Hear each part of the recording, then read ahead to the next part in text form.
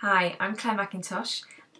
It's about 2 weeks before my first book is published. It'll be out in ebook and also in Australia and New Zealand and Ireland and South Africa. We've got a little bit more to wait until the paperback comes out in April, but I thought I would whet your appetite a little bit ahead of the ebook publication date with a little reading, which I've not done before. So this is an extract from just that far in, so not about 10 pages or so. It's halfway through chapter 2, and this is Jenna, who's the central character. When I wake, for a second I'm not sure what this feeling is. Everything is the same, and yet everything has changed.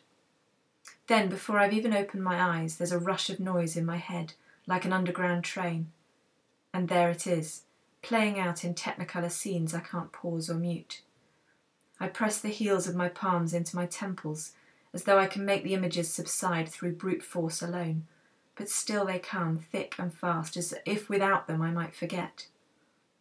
On my bedside cabinet is the brass alarm clock Eve gave me when I went to university, because you'll never get to lectures otherwise, and I'm shocked to see it's 10:30 already. The pain in my hand has been overshadowed by a headache that blinds me if I move my head too fast, and as I peel myself from the bed, every muscle aches. I pull on yesterday's clothes and go into the garden without stopping to make a coffee, even though my mouth is so dry it's an effort to swallow. I can't find my shoes and the frost stings my feet as I make my way across the grass. The garden isn't large, but winter is on its way, and by the time I reach the other side I can't feel my toes. The garden studio has been my sanctuary for the last 5 years. Little more than a shed to the casual observer, it's where I come to think, to work and to escape. The wooden floor is stained from the lumps of clay that drop from my wheel, firmly placed in the centre of the room where I can move around it and stand back to view my work with a critical eye.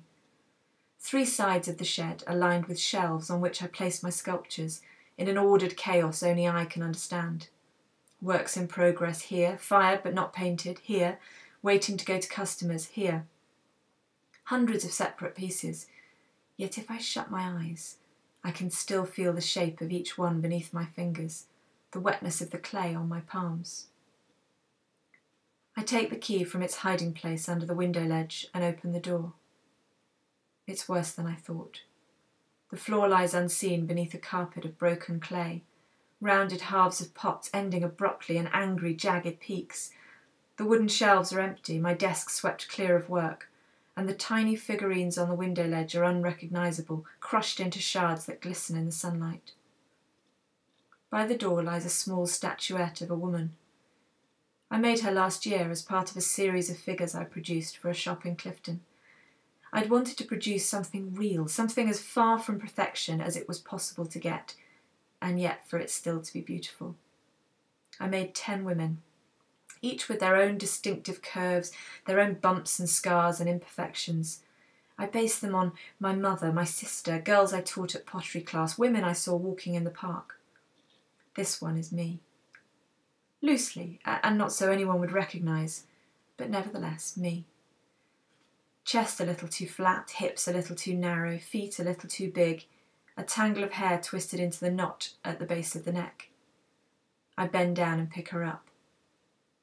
I had thought her intact, but as I touch her, the clay moves beneath my hands, and I'm left with 2 broken pieces. I look at them, then I hurl them with all my strength towards the wall, where they shatter into tiny pieces that shower down onto my desk. I take a deep breath and let it slowly out. I'm not sure how many days have passed since the accident, or how I've moved through the week when I feel as though I'm dragging my legs through treacle. I don't know what it is that makes me decide today is the day, but it is. I take only what will fit into my bag, knowing that if I don't go right now, I might not be able to leave at all. That's it. That's the extract from I Let You Go, which is out in ebook in a couple of weeks, 6th of November, and paperback next year.